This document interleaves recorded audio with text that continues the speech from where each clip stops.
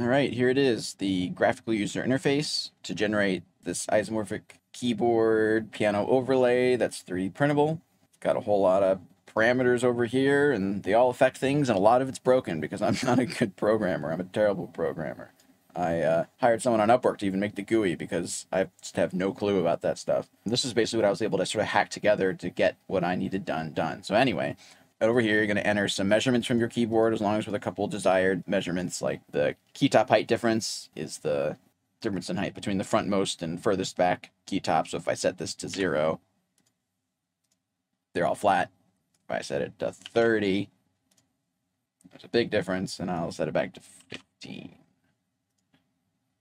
Metal round radius is the rod that runs through the back of them. Gaps and tolerances, the stock fit for X and Y is just how much smaller this stock is than the hole in the bottom side of the keytop here. You got keytop scale, so you just scale down the keytops because if they fully tessellated this area, they'd rub up against each other when they get depressed because the key travel isn't straight down; it's on the an arc. So this side would end up rubbing against this side if they were actually like right next to each other. Under key gap, that's another tolerance thing for the space in between each key here. All right, so now the fun stuff, isomorphic settings. It's not necessarily super intuitive, but I'll do my best to explain it. You can choose your half steps to the period, and by half steps here, we do actually mean like single steps, as in like underlying piano key half steps to the period. And the period is where the scale starts over, so usually the octave, but not necessarily. Like if you could make a Bowl and Pierce overlay, and then it would be 13 steps to the period, and the period would just be the tritive, the 3-to-1.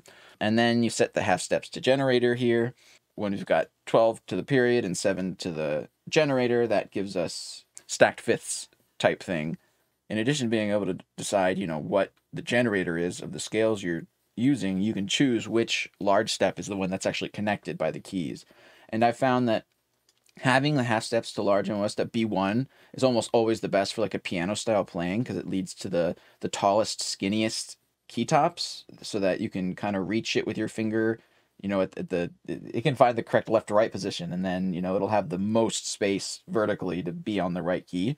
But you can do other stuff. So if you say half steps to large is 2, 3, oh, that's right. And I think this is a bug that I still need to sort out because even vertical flip won't fix it, will it? No. That's because I changed something in the code and I'm dumb. So ignore that one. Poop. Someone help me. I need coders. That's half of what this is. It's like, hey, look what I did, but also like, help.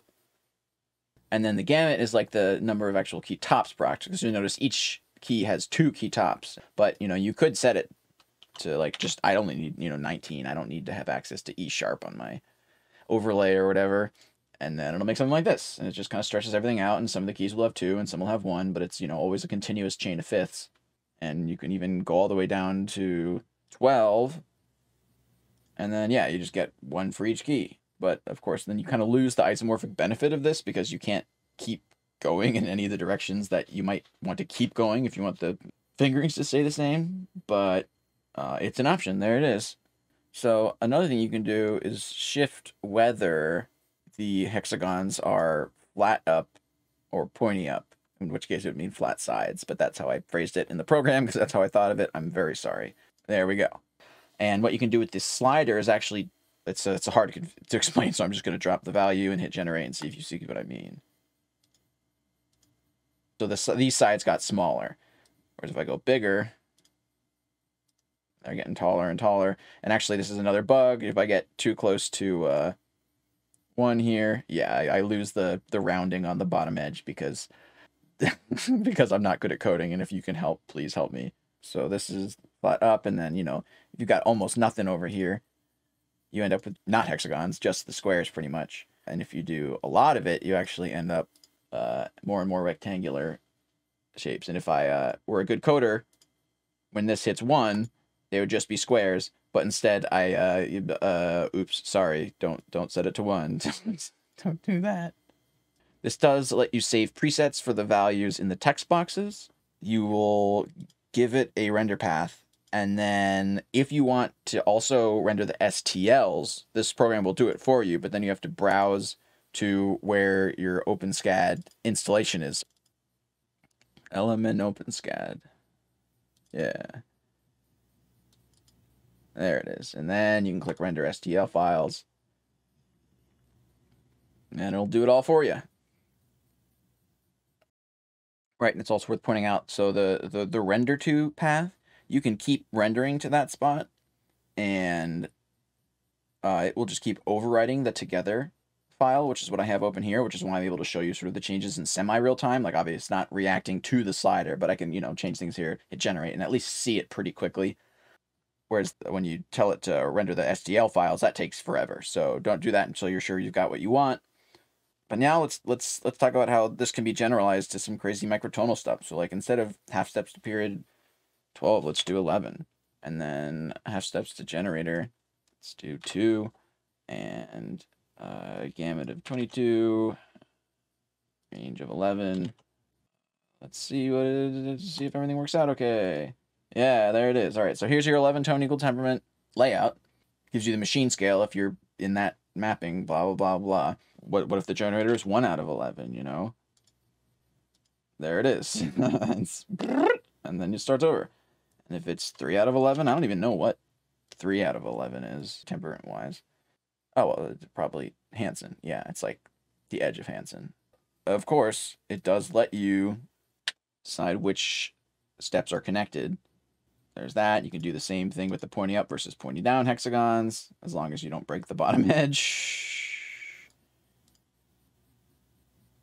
There we go. So not broken. Oh yeah, lots of possibilities, and this is just the 11 tone scales. There's the 13 tone scales. Let's do some father.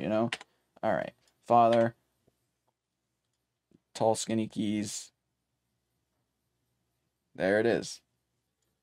Of course, if you wanted to go crazy, you could. Now, you're limited by the fact that the underlying keyboard has its spacing built in, so you can't, like, condense the notes enough to make a ton of notes fit in a small area.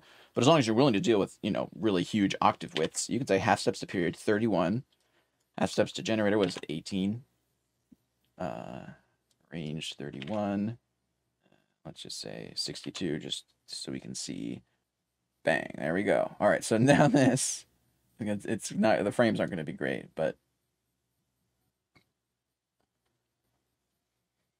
here is 1 octave of 31 Edo with 62 notes per octave. Oh, and starting key, I think it's just like, oops, what'd I do? Half steps the generator 18. Oh yeah. Yeah, and it's funny, it's not like I have a bunch of checks in this. So like it'll take garbage information and just do whatever I told it to do, and a lot of times it's just garbage result. So if you see a garbage result, I would say there's like a 50% chance you put garbage in and another 50% chance that the code is garbage and you did everything right. So good luck. No, really though, I would love to see people mess with this, report any bugs to me that you notice. Even better would be if someone wants to help take a look at this, because like I said, I'm no programmer. As far as the isomorphic keyboard overlay stuff goes in general, I'm not sure having the separate keytops is really the way to go, at least for overlays or for piano type playing. Because even though I've managed to get the taller and skinnier keytops, I still find that I can't like sort of reach into the keys and find any note that I want at any time. It's still kind of awkward. So I'm thinking maybe a purely one-dimensional interface is going to be better off with like a two-dimensional graphic, or, not necessarily graphic, but some sort of two-dimensional visual guide through the notes that maybe, as far as your fingers are concerned, are just going to be one-dimensional. I don't really know where it's going to go next, and so that's why I'm issuing this release here. Well, I said a lot. I hope it was intelligible.